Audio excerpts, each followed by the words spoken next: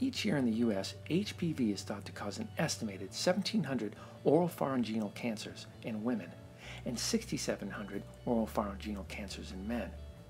Early detection and screening is imperative, along with eliminating any risk factors.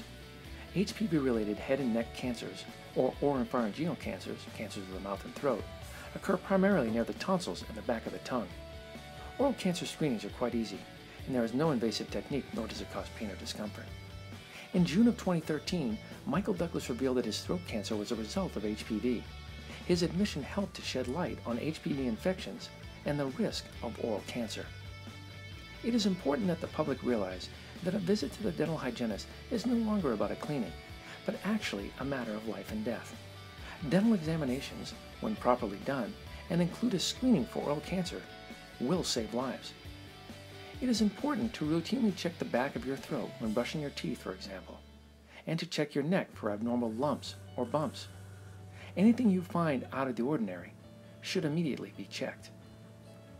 Screenings for oral cancer is a simple procedure and consists of checking all surfaces of your gum tissue, lips, tongue, tonsils, and throat. For more information, please visit our website, CDHA, at www.cdha.org.